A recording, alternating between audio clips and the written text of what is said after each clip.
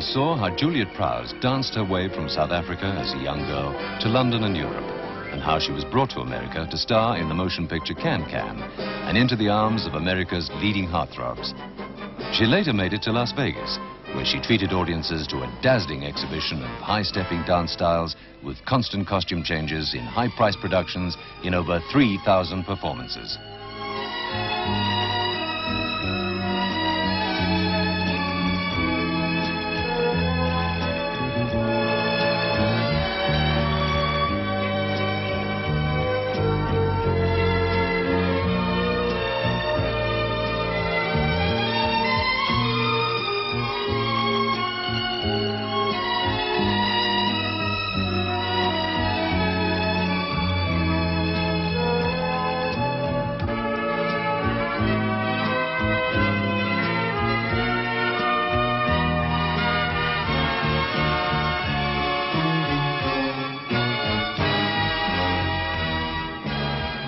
After doing Irma in Las Vegas, I decided that's when I put my very first nightclub act together, which Tony Sharmali choreographed. And that was a fun experience because we had a good company. I had 5 male dancers at that time. And the first place we played the nightclub act was at the Flamingo Hotel. Her manager at the time, Mark Mordo, suggested I do a nightclub act for her. I was noted for working with many different stars. Tony Sharmali, choreographer to many famous stars. So it seemed logical to come to me, and I had done so many things for Las Vegas, so Mark suggested that I do this. And having seen Juliet in Can-Can, I agreed we should do an act for Juliet. And in thinking about what she should do, one thing crossed my mind, and I thought we'd better do something to prove to the American audience that Juliet was indeed a very talented dancer, one of the best we'd seen in this country in a long time. And I thought we'd better do something to prove this to the audience rather than have them think that she was only Frank Sinatra's girlfriend, and this is why she was getting to Las Vegas. So I thought for a bit, and I thought one thing that would absolutely cinch the idea that she was extremely talented dancer would be for her to dance on point. Well, when I suggested this to her, the groans were heard from here back to South Africa. She said, do I have to drag those things out again? I said, you must, because to an American audience, if you can get up on point, do pirouettes and balance and piqué and do all these things, you are indeed a dancer. Secondly, not being Jewish, and she's not Jewish, we had to do something. It also helped cinch that. So I discovered that we should dance to the theme of Exodus. I said that's as close we could get as possible. So I did the theme from Exodus. And Juliet danced to that, and unquestionably a big hit in Las Vegas. And I overheard people leaving the room saying, she really can dance. I said, there go the toe shoes. And on that first presentation in Las Vegas, Juliet proved to the American public that she was much, much more than Frank Sinatra's girlfriend. Juliet is, what? The best of the racehorse breed. She has the body that a dancer would kill for. She has everything going for her in the dance world. She's the only dancer that I also paint, that I have painted. And I guess that's saying something.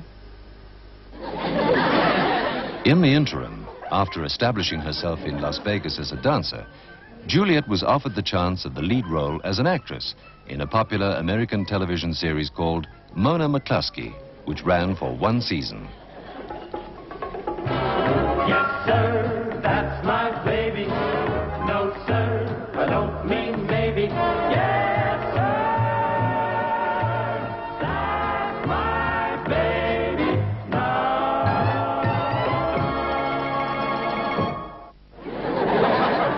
Honey, I'm sorry I woke you up. Don't you know you can't sneak around in GI boots?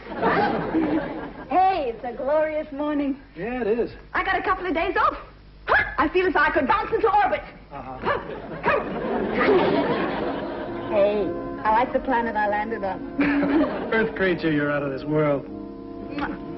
And there's plenty more where that came from, so you'll be home right after work. After the TV series was when I got the offer to do Sweet Charity in Las Vegas. I had to go to New York and audition for Sweet Charity, which I had never ever done before. I'd never had to audition for anything other than when I was in London and still a dancer and establishing myself as a dancer. And I was very nervous because everyone was in the theater. I went to the Palace Theater in New York where Gwen Verdon was the star of Sweet Charity. And everyone was there, from her to Bob Fosse to Neil Simon to Cy Coleman, Dorothy Fields, who wrote the music. And I didn't have to dance. They didn't want me to dance because Fosse said, I don't need her to dance. She's fine.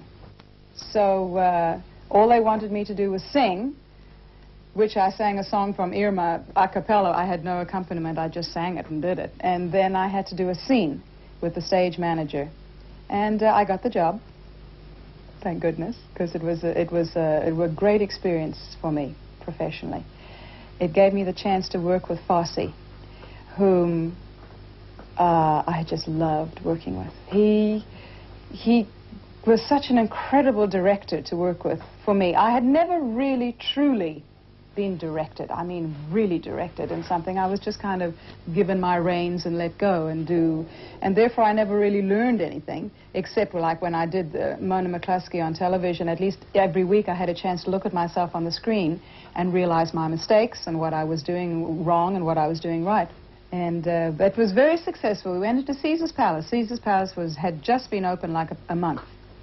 And we went in and we were there for 6 months. I did charity twice a night, every night. I used to have a day off every 2 weeks. And we did 6 months of that. The people who owned Caesar's Palace were really upset because initially they only wanted to put it in for 3 months. And the producers of Sweet Charity said, you must take it for 6 months or nothing. And they grudgingly said, oh, all right. Well, they had such a success on their hands that they could have killed themselves because they could have run it for a year easily with no problem. Anyway, closing night, we did the last show, and I think we only did one show that night. And they opened up the back, they flew up the big thing, drop in the back, and they rolled out this Jaguar Sports, which was a present for me. Oh, it was great. They just drove it up onto stage, and there it was.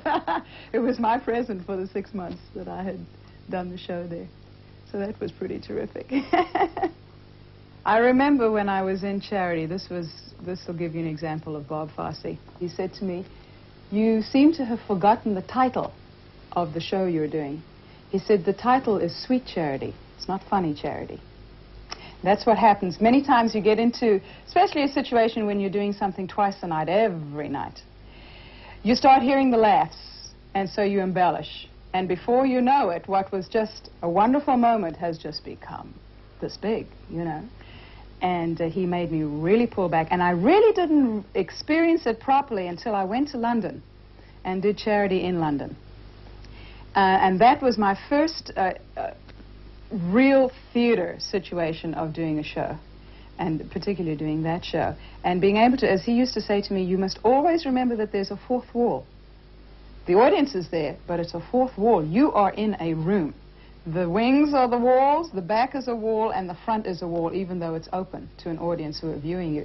He says, so you must try and think of yourself as being in that place and not just being out there all the time. After I did Charity in London, I went to what is now the Hilton, and it was then called the International. And I did another Broadway show, Mame, there for 8 weeks. And in that show, I met Seth's father, my husband, my ex, John McCook. And he was playing my nephew in the show. And we married about 1.5 years later. Juliet and John had a son from their marriage, Seth, who's very proud of his mother. She had an army dance. She was Miss Universe, something like that. The richest, the millionaire, and they had these 3 girls, my mom's dancers, and the guys, my mom's men dancers, and they were all dressed up in army uniforms and in playing poker at the table. And then the three girls start singing and saying, "Here's Miss Universe."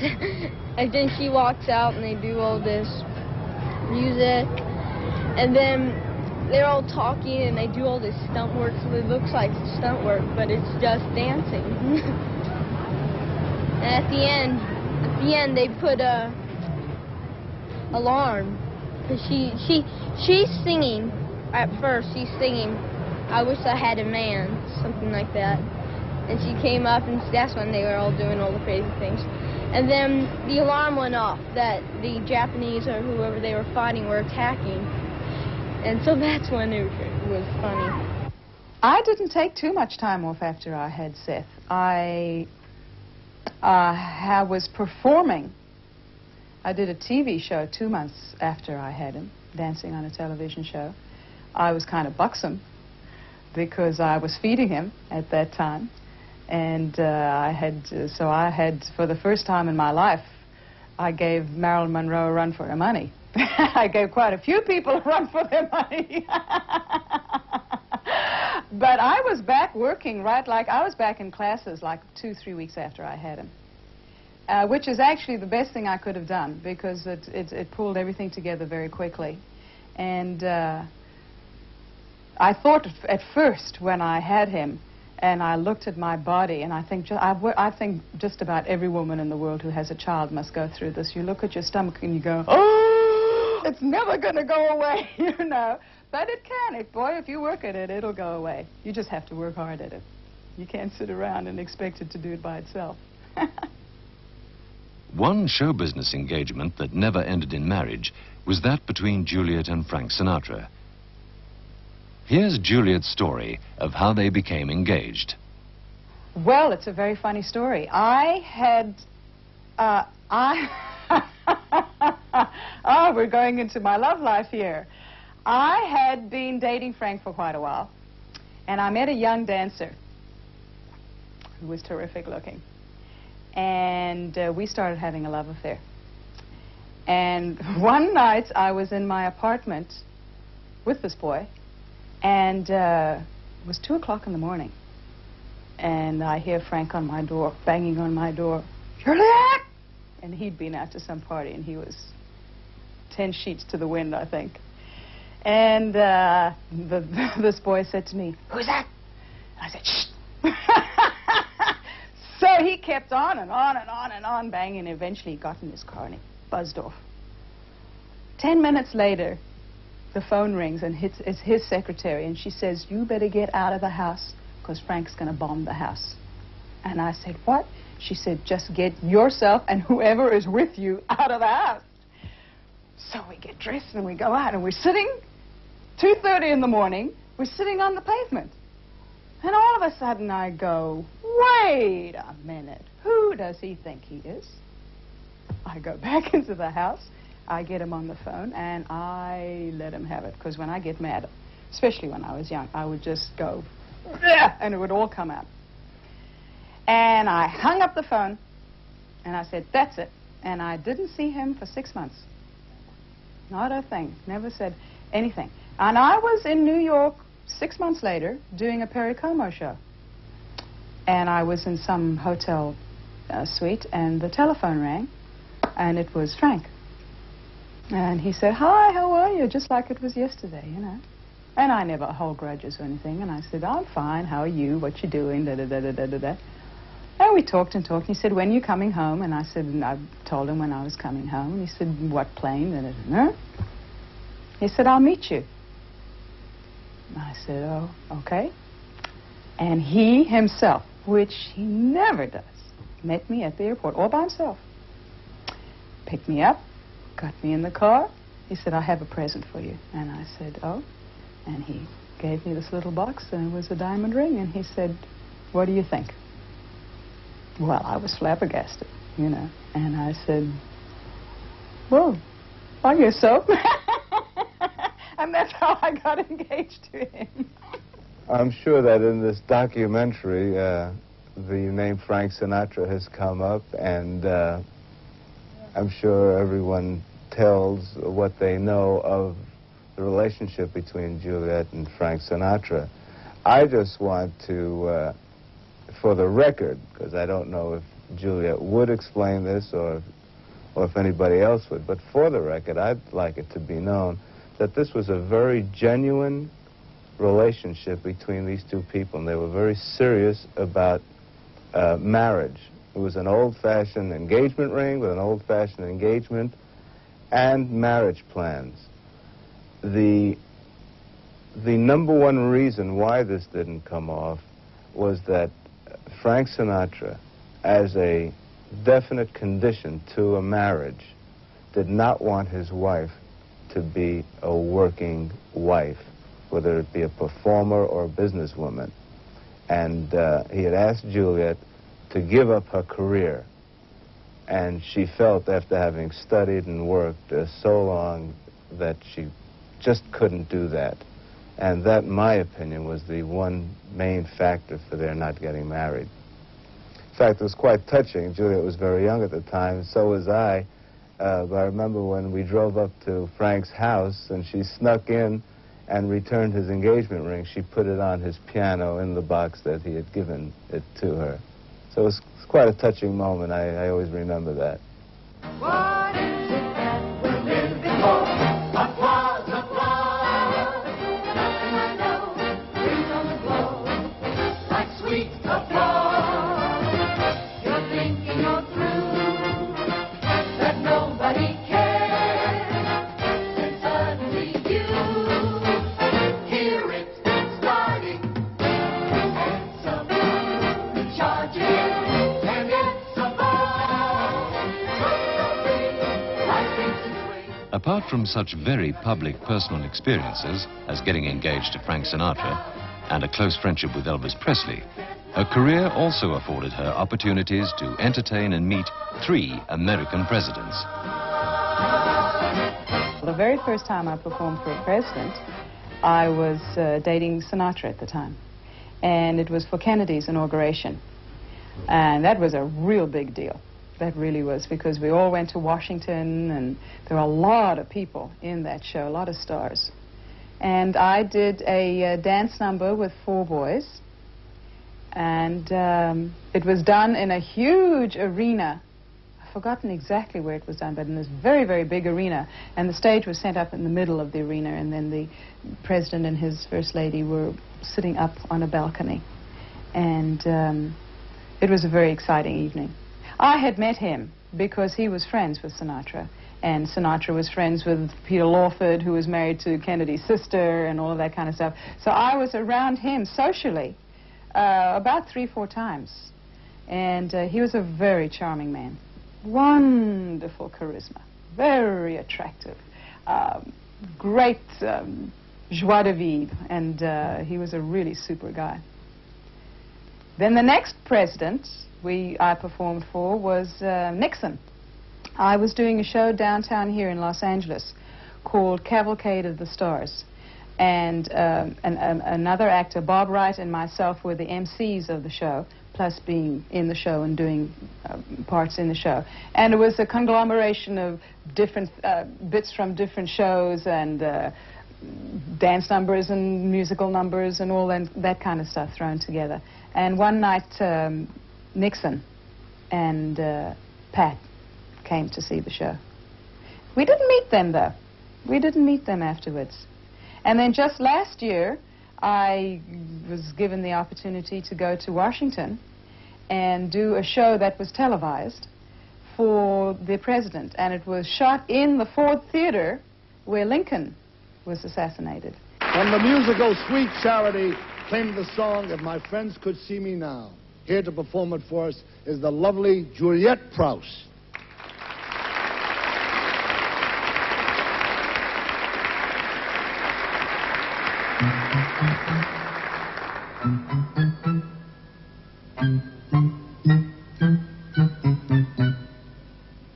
If they could see me now, that little gang of mine, I'm eating fancy chow and drinking fancy wine. I like those dumb see for a fact the kind of first-rate talk, draw, chump I attract. All I can say is, we look up where I am. Tonight I landed, pow, right in a pot of jam. What a setup, holy cow. They'd never believe it if my friends could see me now.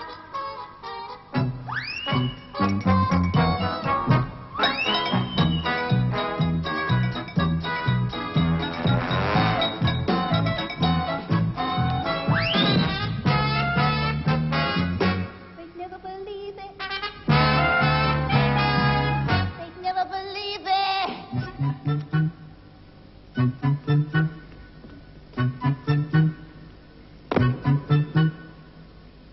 Écola.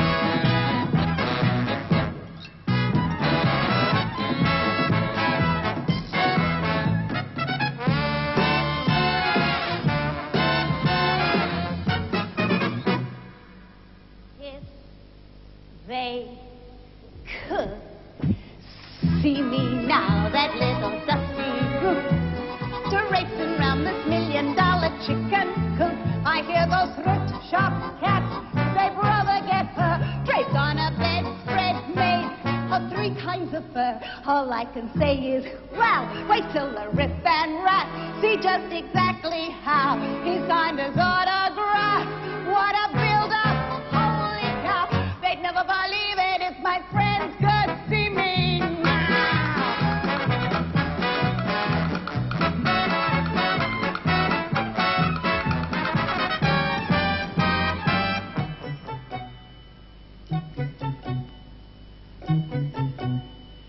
Ciao, Vittorio, baby! See me now, alone with Mr. B. There's waiting on me like he was a maitre d'. I hear my buddies saying, crazy what is tonight she's living like. The other half lives to think the highest brow, which I must say is he could pick the lowest brow, which there's no doubt is me. What a step up, holy cow. They'd never believe it if my friends could see me now.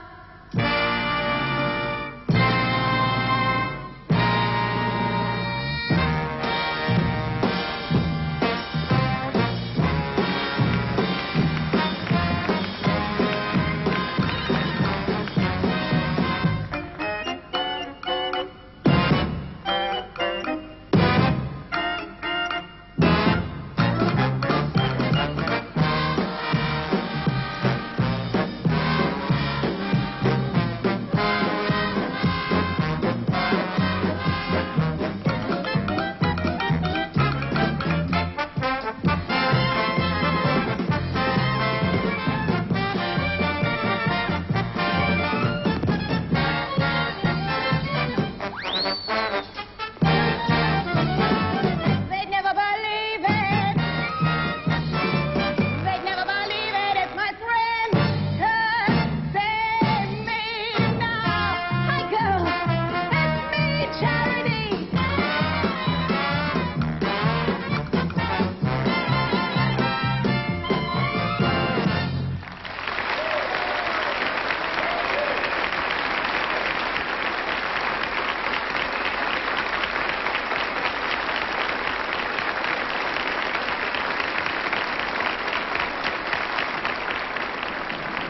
But it was a lovely experience, and we did get to meet, in fact, twice.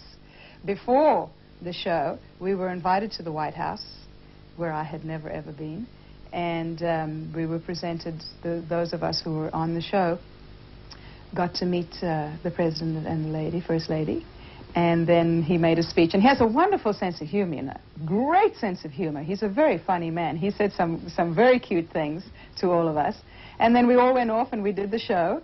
And then afterwards, he came up onto stage and met us all, so that's all on the film. We have all of that.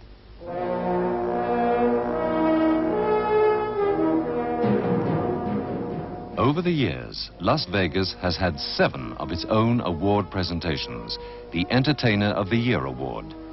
This is presented to stars who provided outstanding entertainment on a Las Vegas stage.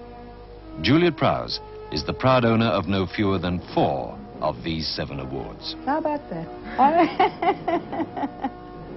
Yeah, I was... they don't really have that anymore, although last year I just won an award. No, what last year? This year I just won an award in Atlantic City for Entertainer of the Year, which was kind of nice. But in Vegas they used to have, like for 7 years running, they had award shows.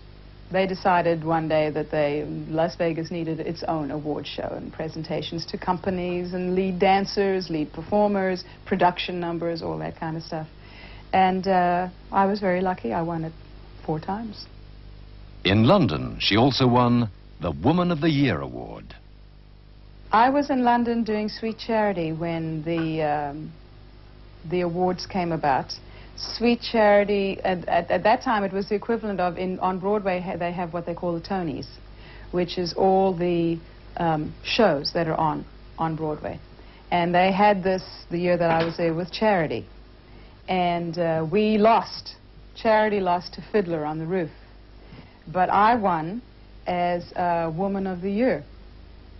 I've no idea what that means. But I won it.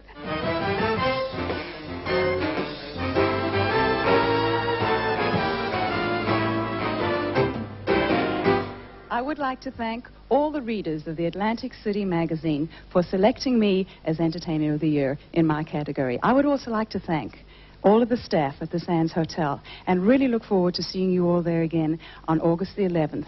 And once again, thank you. Juliet's acceptance speech for her most recent award, the Entertainer of the Year in Atlantic City, another famous entertainment resort on America's East Coast. And back in Las Vegas, on a sidewalk, on the very famous Strip, Juliet was honored when her name and handprints were recorded for the Stars Hall of Fame. My idea was for her to dance the bolero. And she said, wonderful, that's one. I just love the bolero. How much of it? And I said, the entire thing. Quickly, typical of a manager, how long is it? I said, 15 minutes long. A 15-minute number in a nightclub, that is unheard of. Will it hold? I said, Mark, anything will hold if it's good enough. Now you know the outcome. The bolero was danced by Juliet to standing ovations every night. She could not be booked for years unless she included the bolero in the presentation. In Los Angeles, at the Coconut Grove, a separate stage was built for Juliet. Never had been done in the history of nightclub. The stage was built in adjacent to the one that was there now, and Juliet presented the bolero on a separate stage away from the main stage. It was the first time ever done. I went back to Las Vegas subsequently, and one time I went with Shirley MacLaine because I was going to do Shirley MacLaine's television special. And she had heard so much about the bolero, wanted to see it. So I went with her and she saw it. Indeed, she agreed that it was a tremendous work for Juliet. And we went backstage afterwards, and of course when I walked into the dressing room with Juliet, she said, I can't quote everything, I'm going to be dancing this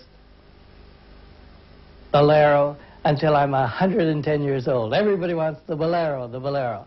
Well, I don't think anybody could do the bolero. It was designed for her, and I hope she does continue to dance it until she's 110. Naturally, Juliet's costumes play an integral part in her acts. The name of the man who gowns her, Bob Mackie, is synonymous with glamour. He's known in Hollywood as Designer to the Stars, winner of 4 Emmy Awards and twice nominated for an Oscar.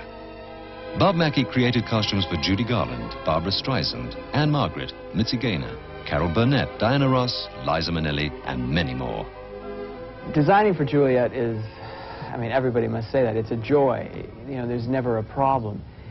You can do the most elaborate, the most bizarre-looking costumes for her, and if it's right for what she's doing, she'll do everything she can to make it work.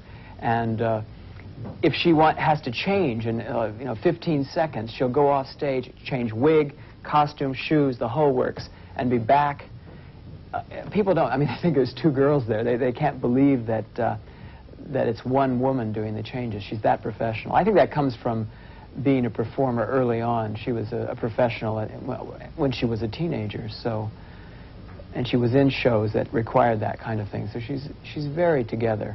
She doesn't always know what she wants, but she knows what it has to do, and it's very important for her kind of work, and she really dances. I mean, there are dancers in this business that put on a costume and they kind of prance around and the boys lift them up and set them down and move them over here and move them over there, and they don't really do anything, and you just make them look gorgeous.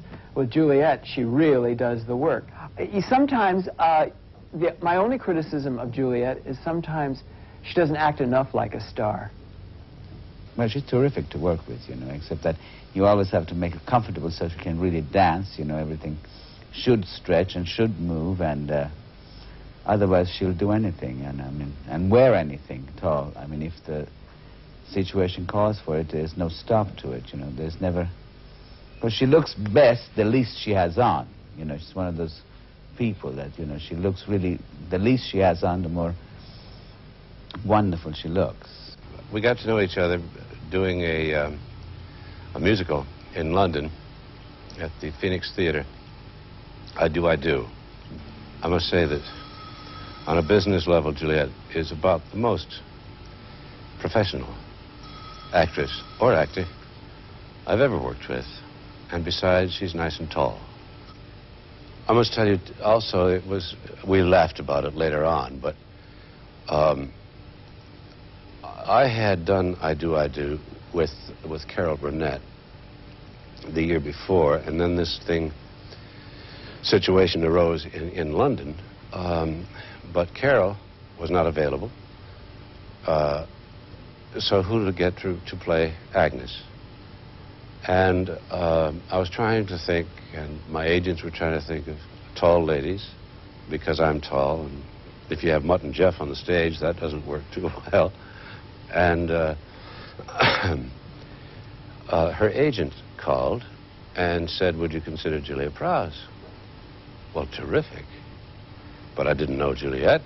I know her work as a dancer, a singer in her Vegas act, but I didn't know her work as an actress. Well, it turns out, to make a long, dull story short, I went up with my agent to Vegas, as it turns out, to audition Juliet Prowse. I mean, you don't do that to Juliet Prowse, but there it was, and she didn't know what to say, and I didn't know what to say, and we enjoyed the act, and had a bite to eat, and back on the plane I went, back to Los Angeles to go back to work. And I said to myself, I was auditioning Juliet Prowse. I mean, you audition unknowns to see what they were, but you know what her work is. And I grew to love her, and I do love her. We've remained fairly close friends. Our work takes us there and there, so we don't really see each other that much. I saw her last night, as a matter of fact. She's here in town. I'm here in town shooting. And, but when we are in town, we see each other and have a terrific time and enjoy an evening together.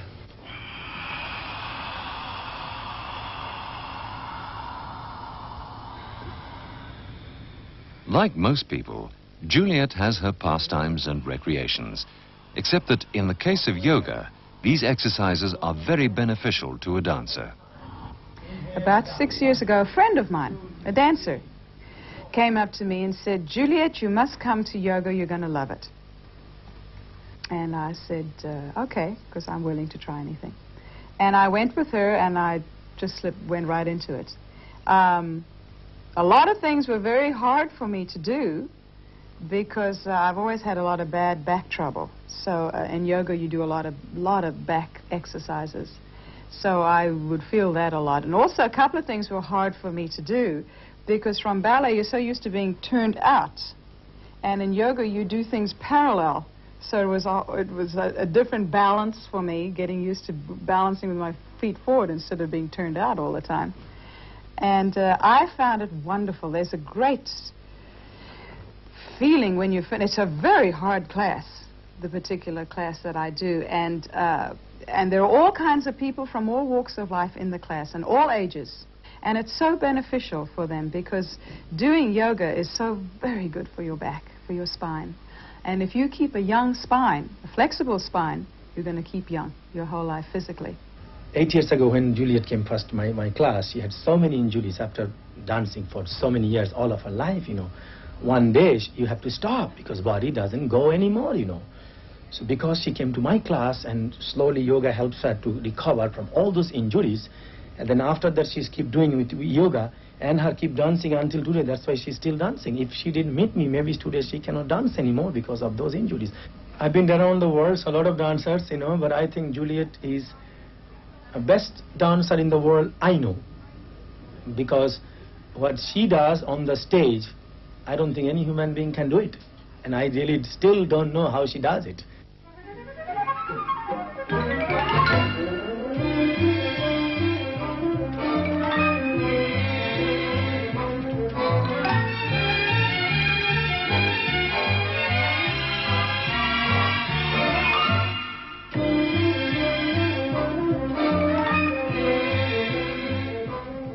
But unlike most people, Juliet is crazy about roller coaster rides and spends many exhilarating hours in American amusement parks. My love for theme parks goes back from way back.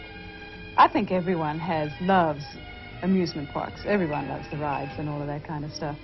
The rides that they have here in America, of course, are incredible. Magic Mountain has the most incredible, I mean, I don't know whoever thought of constructing these things to begin with. They have the Revolution, which is wonderful because it's a very fast, that particular ride moves very quickly. And the first two dips on it are just, it took me about 4 or 5 times before I could open my eyes and even look at them. There is one ride that I still have not been able to open my eyes on, and that is at Knott's Berry Farm. And that is called Montezuma's Revenge. And what it is you are strapped in this train, and you are literally catapulted out of I don't know how fast. I mean, it goes at something like 50 miles an hour within the first 2 seconds. It just catapults you out. And the first thing you see in front of you is this revolution, a backwards one.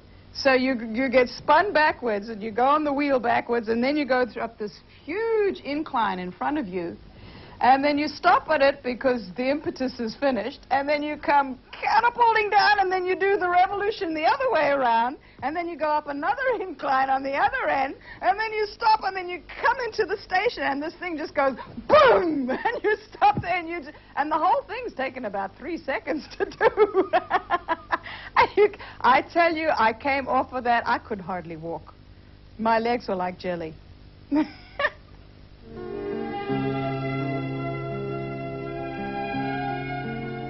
Although Juliet Prowse is a famous star and known as one of the best dancers in the world, she's nevertheless still regarded as a regular girl and not really a part of the Hollywood scene.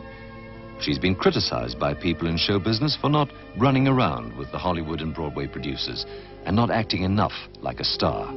She loves doing her own housework and gardening at her house, surrounded by those of other stars in Los Angeles.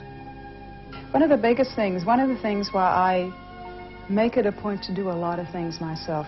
I make it a point to go in the garden and work and hurt and get my fingers all bunged up and bruised, and I do work around the house, and I cook, and I do all those things because I don't want to lose any sense of reality, because it's so easy in this business and in Los Angeles to just live in a little cocoon, and everything's nice, and everyone does that, and everyone does that, and you forget how the world lives. The world doesn't live this way. This is the unrealistic. The outside is the realistic world. What if everything was taken away from me tomorrow? Could I go back to what I was when I was living in a room in Chelsea? And I know that I can. I know I can, because I haven't lost sense of reality. I think about it every once in a while, and every once in a while I'll say to my boyfriend, you want to come move down South Africa and we'll open up a dance school? I'll teach ballet and you can teach all the modern. I don't know, who knows? You never know in this life where you're going to be. I always say, well, when I go home, and that means South Africa. This tree. One day when it really takes over, I don't know what I'm going to do with it. But it's so pretty. It's a jacaranda. Hasn't bloomed yet, though. Maybe it's just something in disguise, pretending to be a jacaranda. I got my green peppers, my cherry tomatoes, which are doing not that great, and my zucchini not doing that great either.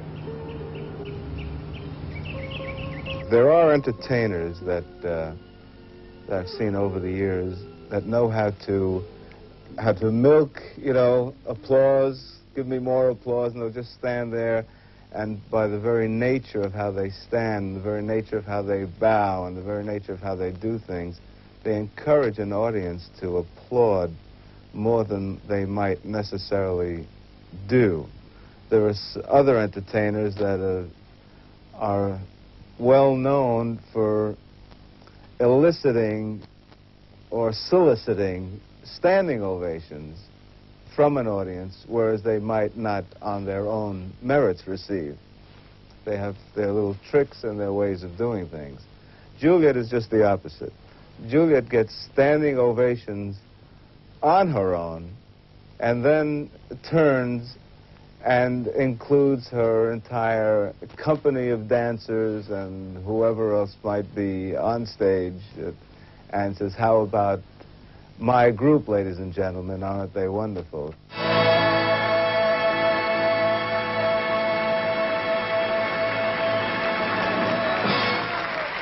you. How about my company, ladies and gentlemen? Aren't they sensational? Right. I think basically she works too hard sometimes. What I mean is, David Chavez, Juliet's current choreographer. Gives out so much energy, her body becomes tense. And instead of being something for her to work with, she becomes so tense that her joints become very brittle. And she can't execute and dance as well as she could because she's putting out so much energy that she becomes stiff. And even now, as long as we've worked, I sometimes have to remind her, please relax. You're giving too much energy. And as soon as she relaxes, everything becomes fluid, calm, the placement is correct, and the phrasing becomes second nature to her. But what happens is, it's just something that's inside her. She feels she has to push. And I'm constantly reprimanding her about it. For a choreographer, she's the ideal tool. I mean, I can do anything with her, at any time, at any place. And I know about 30 choreographers that would die to do what I just got a chance to do, and I really appreciate it.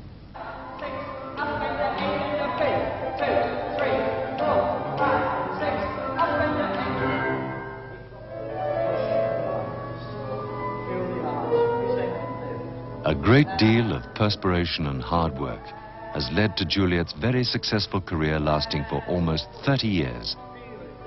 Although she's best known as a modern jazz dancer, Juliet still attends ballet classes every day at a famous Los Angeles school of ballet. And she's still executing the ballet steps and combinations brilliantly, and isn't daunted by the fact that she's about 20 years older than anyone else in this class. One wonders when this dancer is going to hang up her dancing shoes.